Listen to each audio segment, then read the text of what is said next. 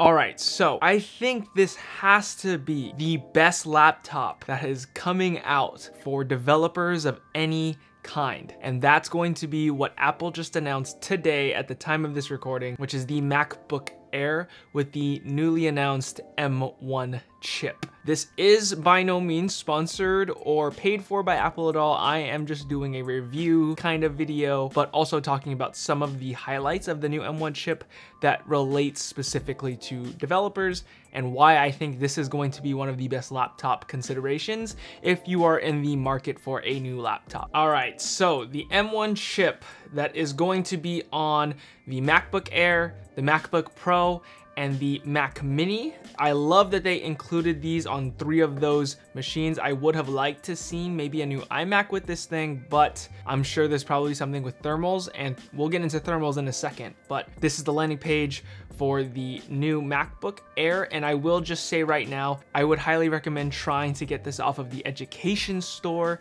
rather than like buying this outright, because you'll get $100 off of that. So nice little price, better for an entry level purchase for sure. So a couple highlights of the M1 chip.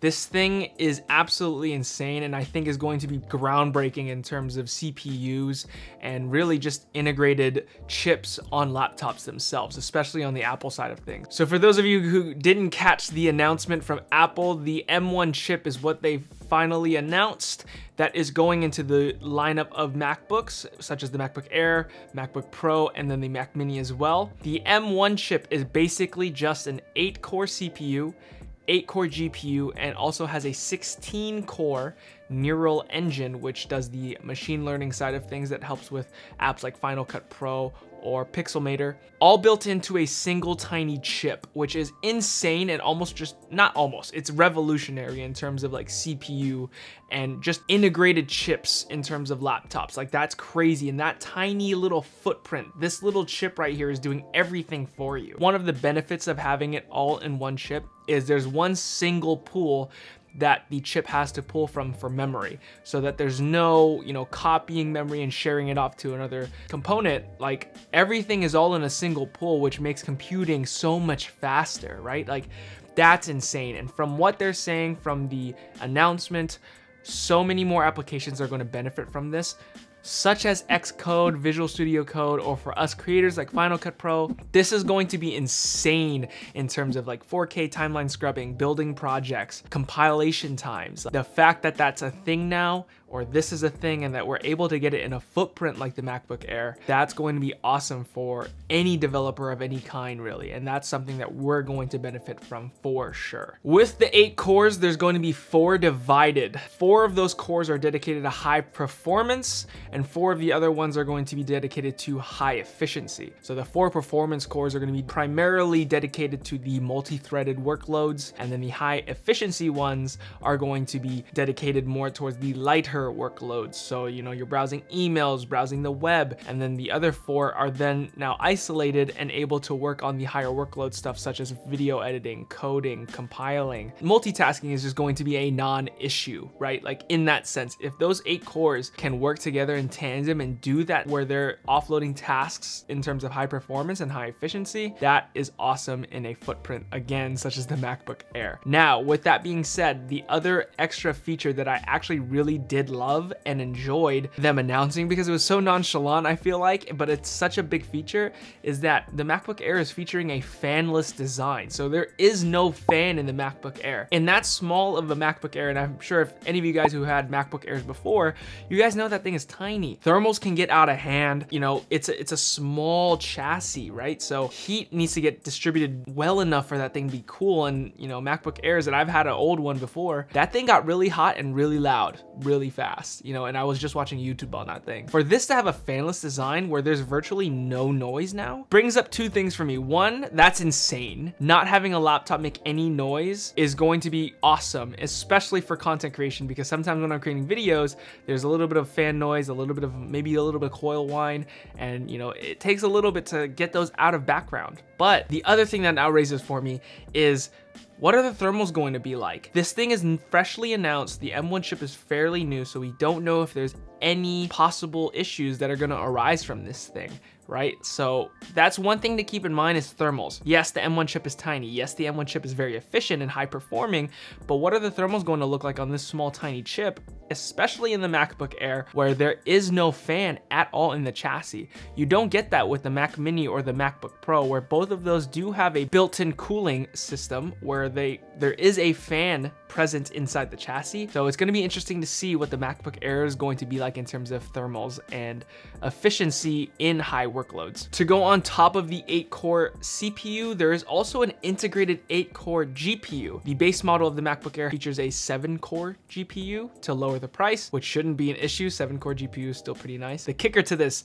is that GPU is built into the M1 chip. So again, reduces the footprint, and this is going to be one of the most powerful integrated GPUs on a laptop from what it looks like, right? I can't say anything, I'm just going based off of what the announcement was, but as an integrated GPU to have this kind of power that they're boasting and advertising is going to be, I'm going to use the word insane a lot, but it's pretty insane, right? For a MacBook Air to have this kind of integrated GPU is awesome. I'm not necessarily sure if this thing is going to help with development and all, but if you are a developer and also like to create content, that is going to help in things like Final Cut Pro, where you're scrubbing through timelines, and this is potentially adding on to the effect of the 8-core GPU, where timeline scrubbing is going to be almost like a non-issue again. Like you're gonna go through 4K footage like no problem. The other nice feature that I'm sure we're all look for in a laptop is going to be battery life. With the addition of the M1 chip, the new MacBook Air can go up to 18 hours of battery life, 15 if you're doing higher workload tasks and things like that. 18 hours is pretty long on a MacBook Air. There are other laptops out there that do boast higher battery lives, but for a MacBook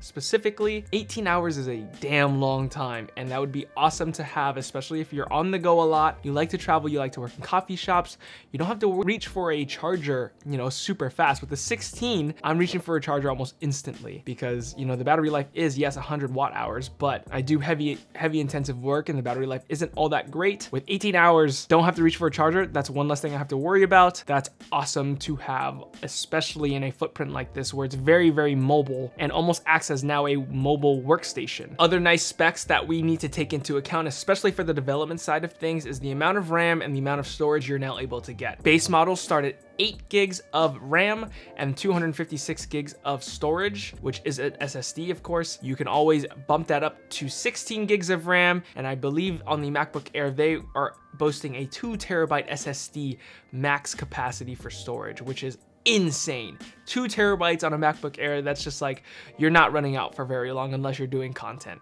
creation where 4K footage can add up very, very fast and very, very easily. But for software development or web development, any type, you don't have to worry about storage at all. 2 terabytes, even 256 can get you by. You know, you can always up that in small increments, so 256, 512, 1 terabyte. Those would be sufficient enough. It'll increase the base price for sure from $899 up a little bit, but doesn't break the bank still. It's still a nice choice as far as the price point goes. So what does that mean for developers? Specifically for us, what are the features that we look for in a laptop? One is budget, for sure. You always want to make sure that the budget fits what you have. 2, a great keyboard. If you are on the go, don't have an external keyboard, and want a nice keyboard to type on because that's what we mainly do, you need to make sure you have that. And 3, speed and performance. So the cores that we're gonna have on this thing and the efficiency and speed of that thing, as well as memory and storage. We need to make sure we have all those things when we're looking for a laptop to use specifically for development. In my opinion, based off of what the announcement looked like and what the specs are looking like, this hits all of those markers. The price point, especially if you go on the education store, like I mentioned in the beginning of this video, $899, yes, still looks expensive, but comparatively to other models, $899 is still a cheap and very nice entry-level deal as far as getting into the Mac ecosystem and getting into a laptop ecosystem or upgrading existing laptops to, you know, up your efficiency and performance in terms of software or web development. And like I said, if you are looking to get into the Mac ecosystem, I think this is a good entry point for you, especially if you're looking to use Swift and Xcode. I mean, for $899, especially for the base model, that's a pretty good deal. And the other thing that I look for in a laptop, especially it being the MacBook Air, is the size and footprints, right? This thing being a MacBook Air, as most of you know, very, very thin and gradually increases in size, but it, again, still very compact compact and mobile with 13 inches of screen size, and like the weight is insane. I'll probably just show it on the screen right now, but this thing you can take anywhere with you, especially if you like to travel and go on the go. Like I said, if you want to code in coffee shops, go around and travel once everything opens up, like this thing is going to be your best friend when it comes to traveling. The 16-inch MacBook Pro isn't that great when it comes to traveling, but a MacBook Air at this size, at this performance, for $899, again, a great steal. I'm going to drill in the price point because you have to take that in mind.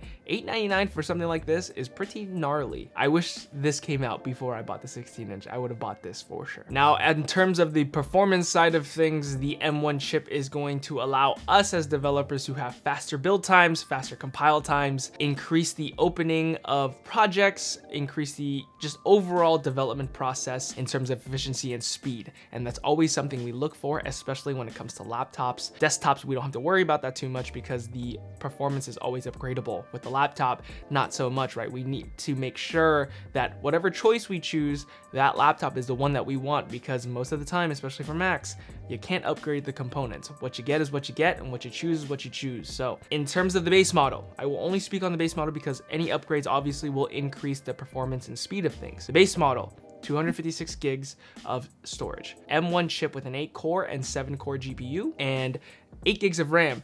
Plenty of performance and plenty of room for you to get your projects done, build some awesome things, and the development process is not going to be sluggish. This thing is going to be an absolute beast no matter where you go. So if you're looking to get into development, or you are looking to upgrade your laptop because speeds might be sluggish or things like that, I think this thing is going to be your solution for a very long time, right? Like this thing is going to last a couple years, if not more. With the battery life, the speed, the size, I think, again, I'm going to drill this in. This is going to be a solid choice for any developer out there, whether you're software, web, backend, front end, doesn't matter. This thing is going to be great at doing whatever tasks you throw at it. So all in all, if you are in the market for a new laptop specifically for web or software development, I think this is going to be an all-around great package for you to consider when it comes to buying a laptop.